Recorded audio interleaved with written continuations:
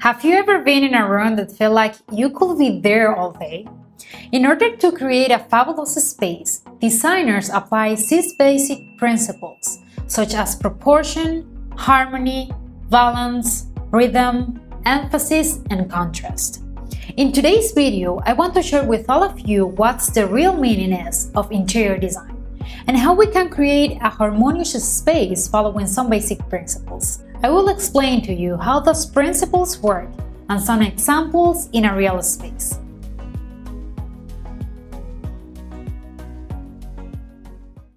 Hi guys, welcome back to Designers. I'm Saira Kuri. For those who don't know me, I'm an architect and lighting designer. If it's your first time here and you love design, don't forget to subscribe to follow my channel. I want to remind you to turn on the notifications bell so you don't miss it out on the upcoming videos. Also, follow me on Instagram to get in touch. I'm very passionate about design, and when I read this kind of comments and I see how people are understanding what design means in our life, I feel very happy. I really appreciate your comments because they let me know that you're interested and let me know how can I help you when it comes to design. So I made this video especially for you guys. Remember to be free to ask.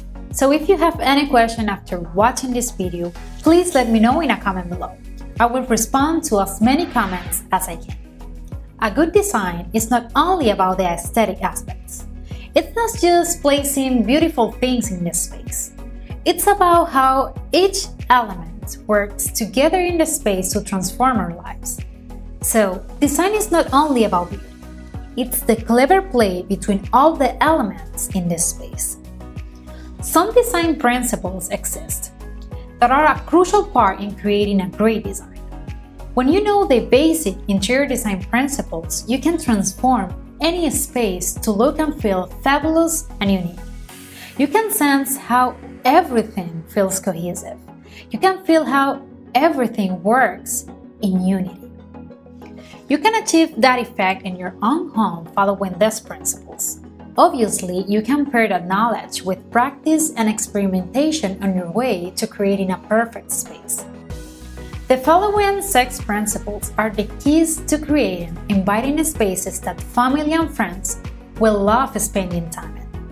But don't be afraid, I will do my best to explain it in a simple way. So let's get started. The most important element that anchors the design and adds interest is emphasis, also known as a focal point. A focal point should be something interesting to look at, something colorful or texturally and visually appealing. A particular item to create a visual impact. Imagine a huge vibrant painting above the fireplace, or a wall in a bold paint color, or cover it with wallpaper to draw attention in your living room. When you are walking into the space and your attention is focused on a particular element, like the huge painting above the fireplace or the bold accent wall, this might be the focal option of the room. And the principle here is emphasis. A room where everything gets equal importance will seem either scattered or boring. You need an anchor. You need a focal point to break the monotony of the space. In architectural terms, in my house, I clearly have a wall that can be a potential focal point. And I choose it for many reasons. Because it has a double height, I can see that wall from multiple points of my house, even from the second floor. And it's the brighter space of my house because of the large windows. I decide to accentuate it by putting a large, vibrant painting above my TV stand, to emphasize the scale of the wall and to add a contrast between the wall and the painting, creating a visual impact.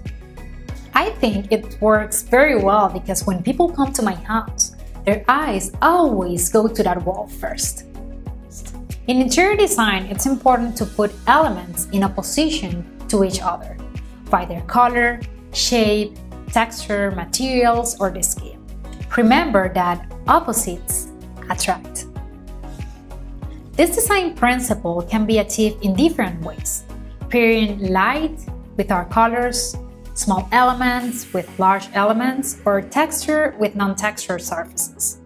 When contrast is applied to a space, it can give life and character, to any room. So go dynamic, include high contrast colors, textures, patterns. Don't be afraid, just mix and match.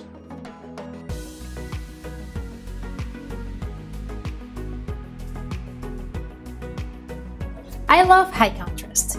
I achieve contrast in multiple ways inside my space. Through the color and texture of pillows, I create a high contrast between the light colors from the walls of my general space with the dark color of my furniture. Also between some transparent objects with solid ones. The point here is to mix and match, so go dynamic because high contrast is essential for creating a bold space.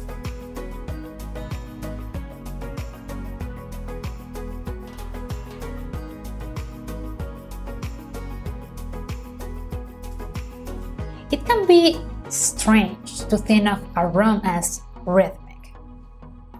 But just like music, rhythm in design is all about creating patterns of repetition and contrast to create visual interest.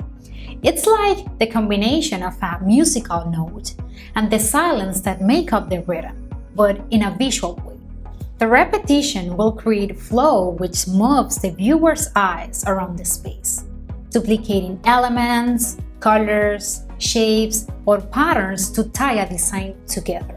You can achieve this by using the same color or shape at different intervals. Its purpose is to move your eye around the room. For instance, you can establish a rhythm by using a color in the pillows, picking it up in a painting, and again in a rug. These repetitions will help carry your eye around the room, and this will help you to balance and unify the space. I can establish a rhythm by using a color in the pillows, picking it up in a painting, and again in an ottoman. Balance is a distribution of equal visual weight. Adding emphasis by contrast and rhythm to your space, you will have a sense of balance. In designs, balance creates a feeling of equilibrium. It's all about equalizing or approximating the visual weight of objects. The balance is the distribution of the visual weight of objects, colors, textures into the space to create a feeling of stability and unity.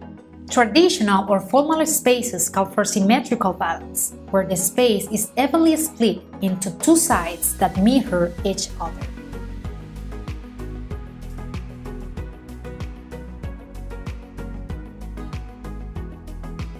Asymmetrical balance.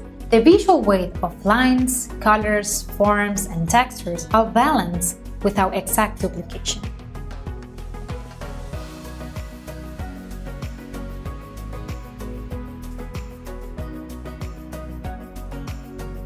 Personally, I prefer asymmetrical balance because it can be more complex and interesting.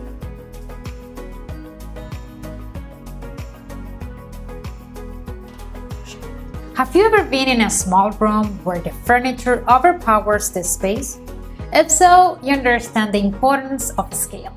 Scale relates to the size of objects within a space.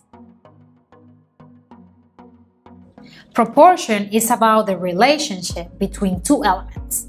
It's how the objects relate to the overall context.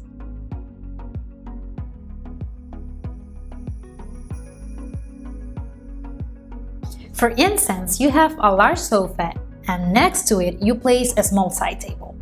Maybe the proportion of the items are wrong.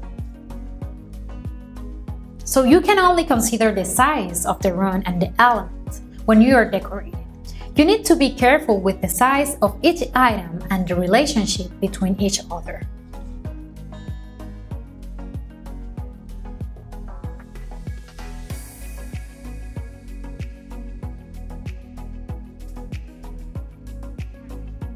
Harmony in interior design is created when all the elements act together to create an unified and cohesive composition.